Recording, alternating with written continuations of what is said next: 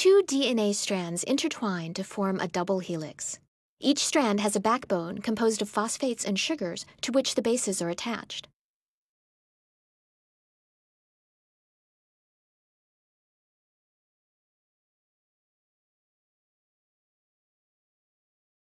The bases form the core of the double helix, while the sugar-phosphate backbones are on the outside.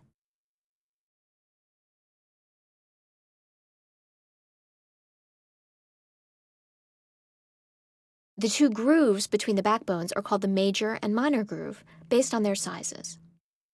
Most protein DNA contacts are made in the major groove because the minor groove is too narrow.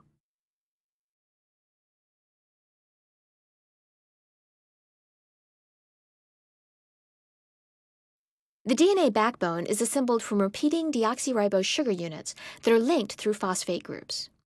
Each phosphate carries a negative charge, making the entire DNA backbone highly charged and polar.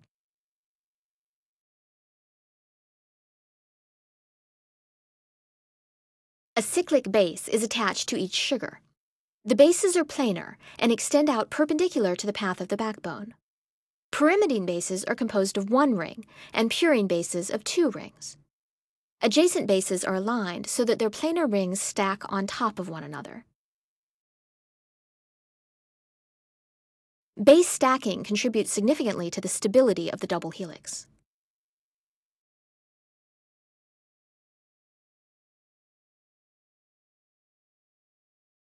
In a double helix, each base on one strand is paired to a base on the other strand that lies in the same plane.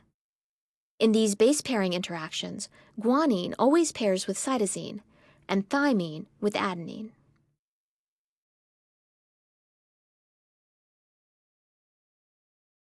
A GC pair is stabilized by 3 hydrogen bonds formed between amino and carbonyl groups that project from the bases.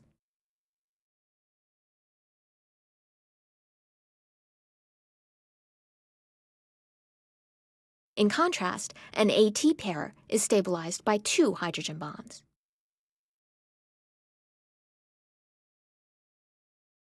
The specificity of base pairing, that is, C always pairing with G and A always pairing with T, ensures that the two strands are complementary. This is important for DNA replication and transcription.